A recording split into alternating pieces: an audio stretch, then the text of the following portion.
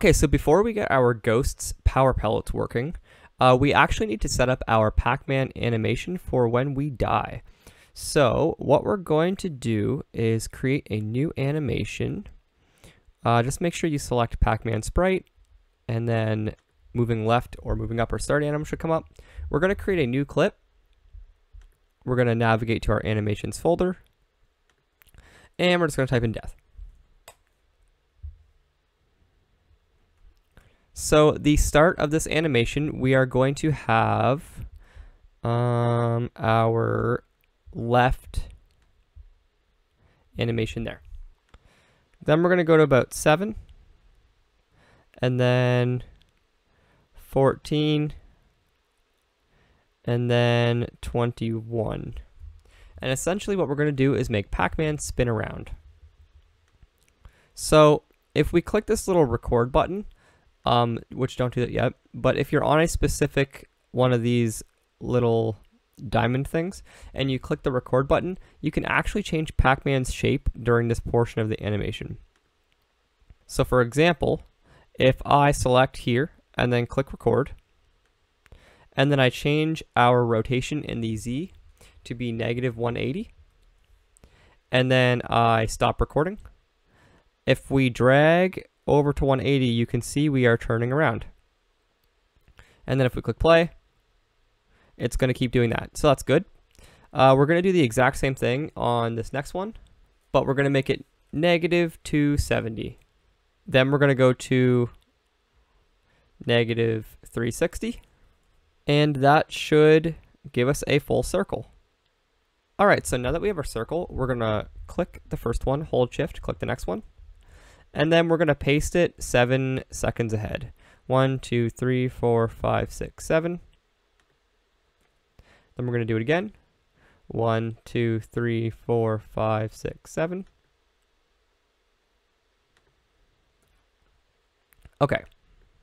And now what we want to do is keep incrementing this by -90 degrees. So we're going to click record. And on our fifth one, we're going to set it to -450. And we're going to keep going. -540. -630.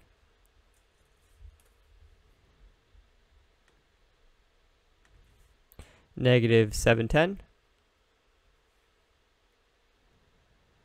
Is this right? 720, 360, 450,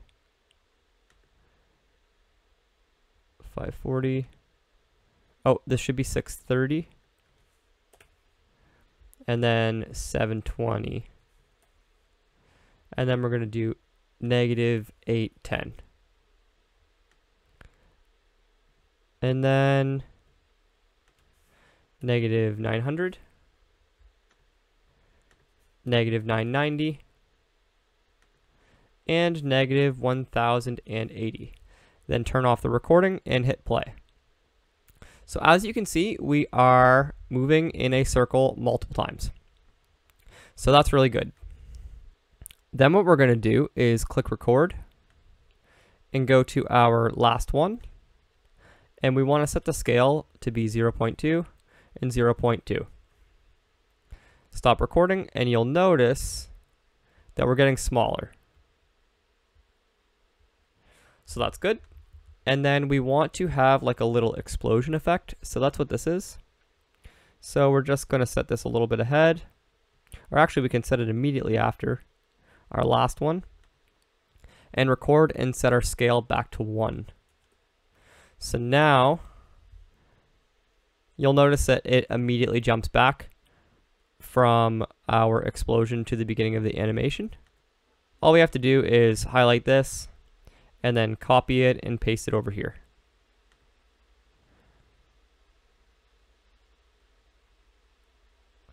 And maybe make it a little farther.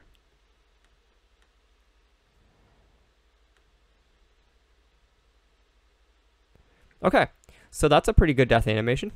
So we're just going to save that. And let's go to our animator. And we want to go from moving left, we want to be able to transition into our death animation based on if, and we're going to create another variable. We're going to make a Boolean dead. So if dead is true and moving is false,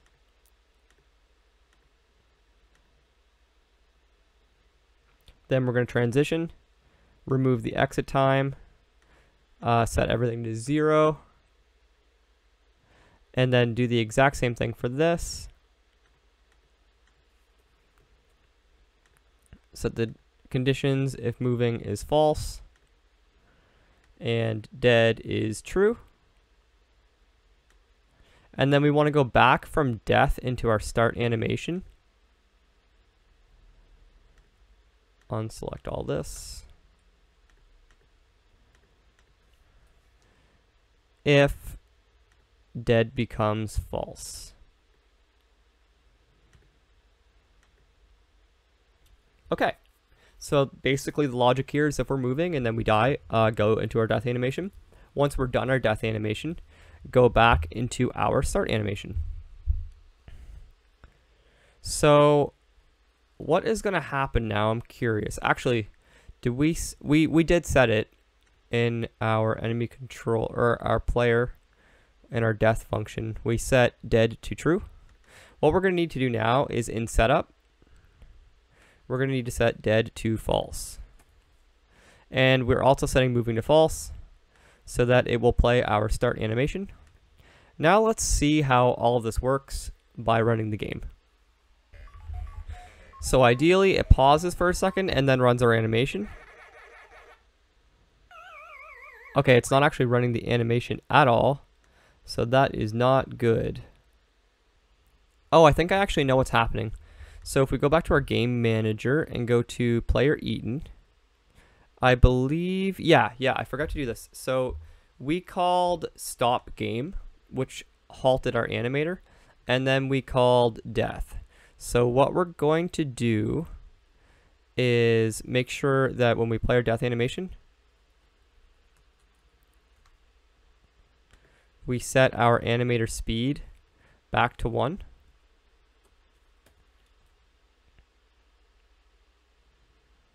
And then if we go, that actually might be it, because we won't set anything else back to true. Although, okay, so one thing I'm worried about right now is we die and it might automatically put our sprite there. Let's just check. So when we die and disappear, it might immediately revert back to our other animation. Oh, it's not even playing it at all still. Okay. So it's not going into our death animation for some reason. Let's see. Oh, it's because we're going into our start animation when moving's false. We need to go into our start animation when moving is false and dead is false. Let's try that. Okay. Yeah, and you can see that it is going to do it again, just as I was worried about. So the problem we're running into is for some reason the animation is repeating. So I'm just going to go onto Google for a second. Type in Unity stop animation from looping. This is basically how I figure out anything, by the way, is just through Google. Select animation in the project tab. Open inspector tab. Uncheck the checkbox loop time. Open animation in the project tab. Open the inspector tab, yes. Oh, we have to, okay. So we're going to click our Pacman sprite, open death, and okay, I thought this is where it would be in the inspector, but it doesn't seem to be. What's going on? Oh, we have to select it in our project folder. Okay, so go to animations, and then go to death, and then loop time. And again, I could have cut all that, but it's important to show sometimes how I figure things out on my own. It's basically just knowing how to use Google efficiently. Let's see if this works.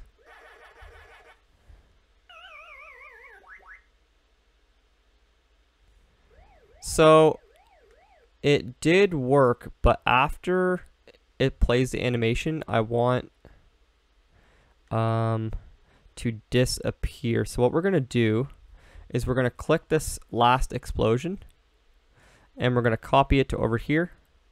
So we have to click record and then set scale to 0 and then click record. Okay, and as you can see too, I didn't bring this up before, the pellets did not respawn and the score did not change or anything like that. So let's test something. Pellets collected on this life, once they reach 12 and 30, they spawn orange and blue because we died before. So that's great. So now that's working completely.